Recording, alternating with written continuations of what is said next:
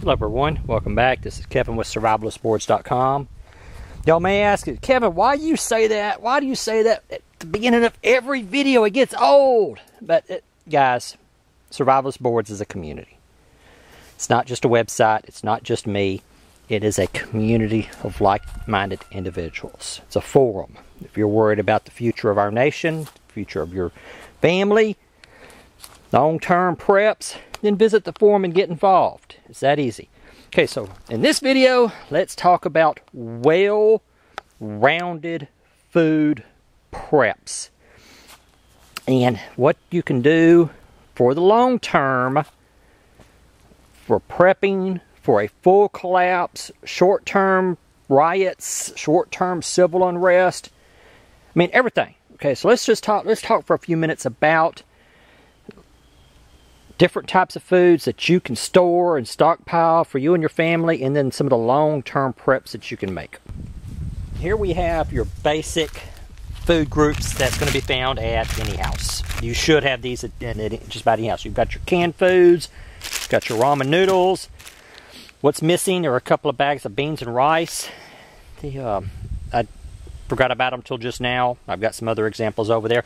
So if there is civil unrest, you've got some riots and stuff, you need to bug in for a little while, this is what you're going to be eating off of. Then you've got your MREs. These are temperature sensitive, very temperature sensitive. You're not going to store these in an outbuilding or in a shed outside or in a garage and expect them to last for very long. So people that get into prepping, they want to start stockpiling food, what you normally eat, get you some. The MREs is probably some of the absolute worst preps you can make because they are so temperature sensitive. They're heavy, they're bulky, but then again, they are a good prep. I have a couple of cases of MREs. I think I've got 4 or 5 cases in the closet, and I mean, whenever I go out on a hiking trip, I'll mix and match. I'll pull out the main entree and put them in my pack and go out on a hiking trip or camping trip. Here we have a couple of examples of freeze-dried food in number 10 cans. We've got the Mountain House pouch, and recently I did a video about this, called them 7-year pouches, and I was corrected. Mountain House has extended the life expectancy of these to 30 years. I posted a thread in the forum. Mountain House themselves, a member of the forum, they've been on the forum for several years, posted a reply that because of their testing, due to their testing, they've extended the life expectancy of pouches to 30 years, just like the cans. You've got your rice and beans stored in mylar bags. I did these myself. They're dated 2011. I'll probably wait till next year, 2017. I may even do some before that, but open some of these up and do a taste test and see how they're doing. So as of right now, we've got food preps that just about anybody can do. That we've got canned foods, noodles, MREs stored in a closet. Get you a couple of cases, put them in the closet. Number 10 cans, pouches, and how you do. I did a video about these the other day. Is that you just add boiling water and they're ready to go. You've got your beans and rice and noodles or whatever else that you've got stored. Now we are moving into what I consider the long-term prep, say past 6 months. You eat all your canned goods, you eat all your noodles, you eat MREs. You're close to finishing up your number 10 cans. You're still got some food stored in mylar bags because you've got your super pails, 5 gallons of beans and rice and other stuff, oats. I mean, that's a lot of stuff in 5-gallon buckets. Now you've got your eggs, fresh eggs from the chickens.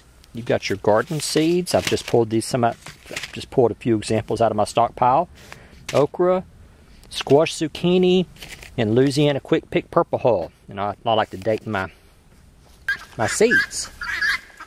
So Kevin, what can urban dwellers do for long-term food preps? It does not take much.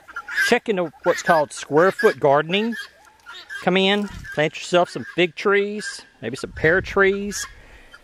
Just something that grows well in your climate, some type of good fruit tree. I mean, settlers, yeah, this tree I just planted it this year. Settlers brought with them stuff like pecan trees, pear trees, Anything but rock fruit, anything besides what has a big core in it, a big seed like peaches. I would not rely on peaches, even though they're good. Maybe plant a couple of them. But figs, pears, pecans, those are where it's at.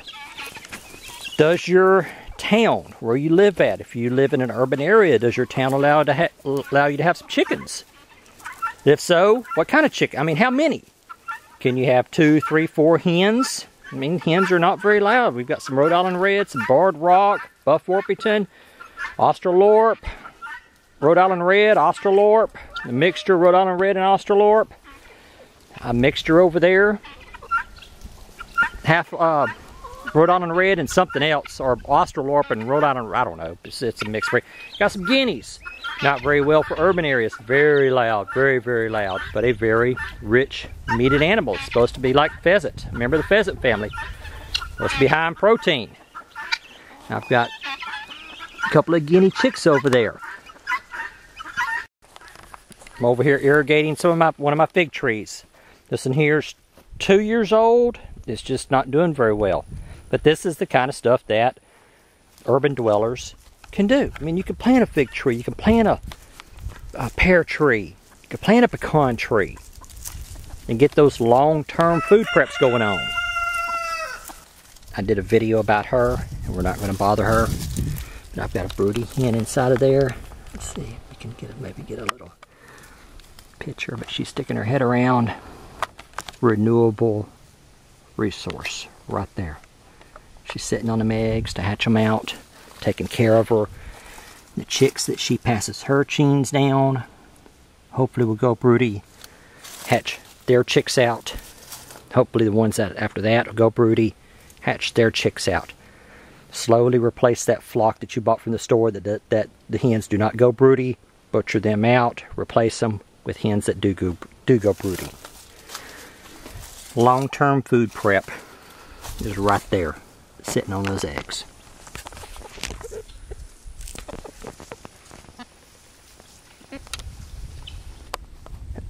Think of it this way. Take this table. Just put the... Oh, I don't want to move I don't want to move the mylar bags. Hang on. Let's just put this right there, okay? Put that right there. Short term, long term. Does that make sense? Short term preps, remember MREs are affected by heat. They do not have a real long lifespan to them. Some people, yeah, but I've heard of MREs from Vietnam being good 30, 40 years later. Yeah, okay, all right. Theoretically speaking, MREs have a lifespan. Canned soups, canned whatever, have a lifespan. Short lifespan. We're not talking decades here. 25 years is what I've heard with good mylar bags of rice and beans. 20 to 25 years. 25 to 30 years. Forever. Well, besides the 22, that's not renewable. If you could manage your garden, you manage your chicken flock, this is forever. Have a good, being able to water your garden, do your crop rotation, plant crops that you know will not cross-pollinate and produce hybrids. If you know what you're doing here, this could be forever. This could sustain you for decades. Alright guys and gals, that's it. I hope you enjoyed the video. Give me some feedback. If you're a member of the forum, please say so. I'd like to hear feedback from the forum members. Hey Kevin, I like this about your videos. Could you do this a little bit different? And just give me some feedback. Alright guys and gals, and I will talk to y'all later.